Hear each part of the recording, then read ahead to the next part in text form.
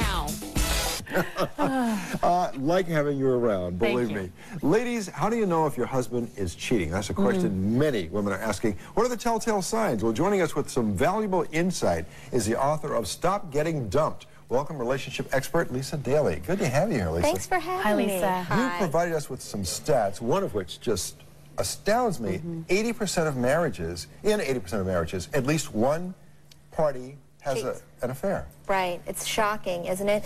It's amazing because it used to be about 50% of marriages, and we've seen as more women have entered the workforce, more women are having affairs, they have more opportunity for affairs, and those numbers are just going up, up, up, up. Well, for women who are watching, what are the telltale signs they should look for that might tell them their husbands are cheating?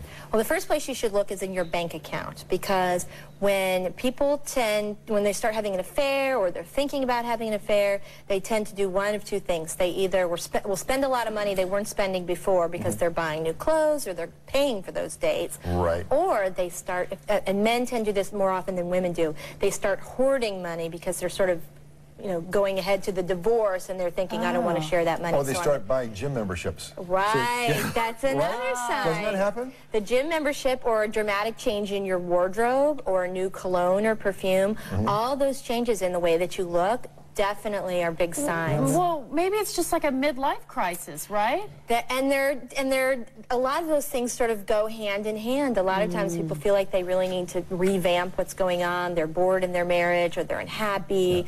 And that's one of the things that really makes us ripe for an affair. But we certainly do see those same signs for someone who's going through a midlife crisis, but there are more for an affair. So if a woman finds out that her husband is in fact cheating, what should she do? Well, the first thing you want to do, because you don't know how it's going to play out, is make sure that you really know what you're accusing them of before you actually confront them. If you have a little bit of information and some suspicions, the last thing you want to do is, take your husband into the corner of the garage and say, I know you're doing something. Right. Because basically what they'll do is deny it and cover their tracks a little better for the next time.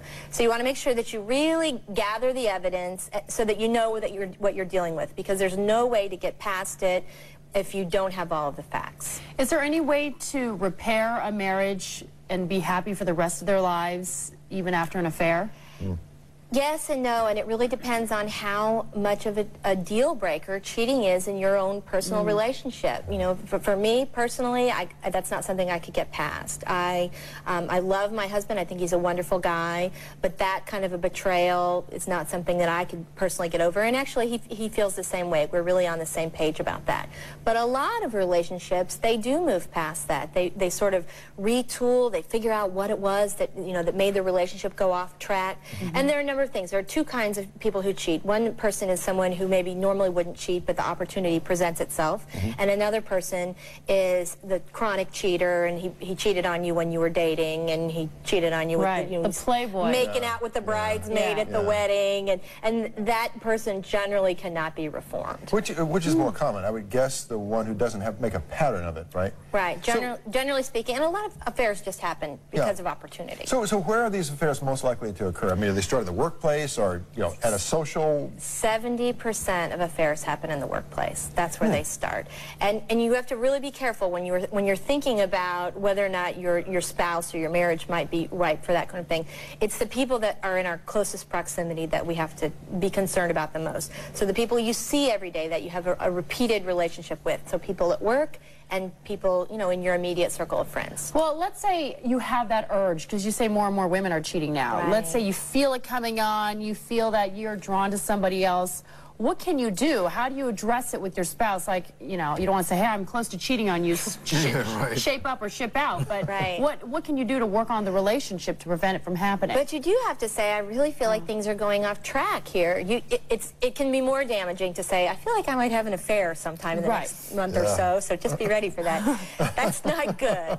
But if you say, gosh, I really feel like things are going off track and we're really, running our relationship into a ditch, and we need to change things because I fear that if we don't change things, something something bad is going to happen. And just give your spouse sort of that wake-up call, because most times you know what's going on in your marriage, and a lot of times these affairs happen because we've spent too many weekends sitting on the couch watching, you know, what's on TV every single night of the week. We don't talk anymore, we don't go out, we're just, you know.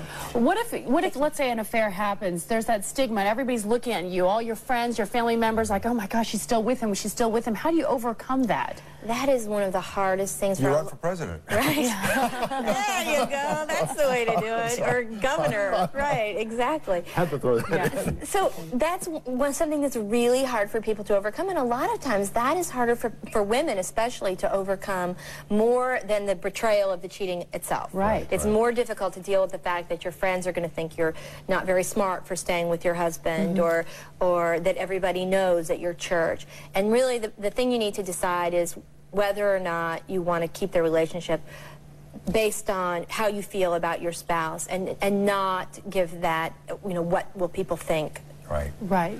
Well, you know, one thing that I think many couples wrestle with is the loss of the romantic spark. You know, can you reclaim it? Can you reignite it? And Lisa has some advice on how to spice up your marriage by dating your husband, and we'll get into that when we come back. Coming up. Back with Lisa Daly, the author of Stop Getting Dumped and 15 Minutes of Shame. And she's a relationship expert. We're talking about affairs, and we mentioned a statistic earlier. I just want to clarify. 80% of marriages, or in 80% of marriages, at least one partner has an affair. Do you mean an actual physical affair? An actual physical affair. I know, shocking. Wow. I know. And I can't even imagine, I'm sure the numbers of people who have sort of that emotional internet affair, it'd probably bump it up a little bit. But I think the same, you know, you have an overlap there. Some of the same people that are doing that online are also doing it in person. Okay, so when couples have been together for a while, they sometimes need to rekindle the spark. And you say women need to start dating their husbands. Didn't dating end with the wedding? I know, that's what everybody says, but it shouldn't end with the wedding. I mean, if you think about it, a lot of times after you've been married for a couple of years, you end up with nothing to talk about what happened on TV last night, and, you know, who left their toenails under the couch, and who's supposed to take the kids to the PTA meeting. So it's really important to date your husband, and it's really not difficult. It's not like you have to make a big, huge deal like you do when you're first dating. But you certainly need to make the effort to spend that time together, and you can sort of shake things up by just changing one element of your date night. So how often should you go on a date night with your spouse? Well, I think at a very minimum you should try and go at least once a month. And that's not a lot. Most people can, you know, work a babysitter that way, or, you know, get the mother-in-law or somebody to babysit for you if you have kids. And even if you have a busy work schedule, usually you can manage a weekend a month. Well, you have some great advice for rekindling that spark, and all the advice has to do with change. Right. You say change the place. You know, change the place of what? Right. Well, a lot of times when we'll schedule a date with our husband, but we go to the same place over and over again. We always go have dinner at Outback or, you know, wherever, the same restaurant. So one of the things you want to do is change the place where you normally go. Instead of going to the restaurant, maybe go take a tango lesson. There are a lot of these neat adventure companies where you can, for $50 or $60, learn something like, you know, calf roping, or you know, how to jump out of an airplane. And those kind of things, learning something new with your spouse, that's something that really gives you a good spark, and also gives you something to talk about later. Yeah, you say when we talk, we should change the subject, though, too. Change up the conversation? Right. Well, another thing that we do is, you know, we always will talk about the thing that happened that day, because when you're first dating, you sort of share all those stories when you're getting to know each other. And then you're kind of out of stories, and you only have pretty much just what happened to you that day. So it's, you know, this is the coffee. How was your day, dear? Exactly, exactly. So start asking those questions like you did when you first started dating. What was your first college essay about? When was the first time you remember being really scared? Those kind of things. You know, what was your first experience at sleepover camp? Those kind of things that really are questions that you get into when you first start dating, but you forget about later. And that change applies to your style too, right? Like your clothes, your color, your fragrance. Right. A lot of times we get into the same habit. We wear the same, you know, I wear the same tracksuit or dress or whatever we're wearing. So wear something really dramatically different. If you always get dressed up, then go out in jeans. If you know, are usually wearing jeans, or, you know, or something more casual, you know, woo, go You know, get the big long red dress on and go a little nuts. Do your hair up through the whole 9 yards. So change your scent and also like would change your color? Right. Well, here's something really interesting. Changing your scent. There have been a number of studies at the University of Chicago that showed that men associate the scents of cinnamon and vanilla with love. So instead of your usual perfume, wear a little something with cinnamon and vanilla, kind of spices things up.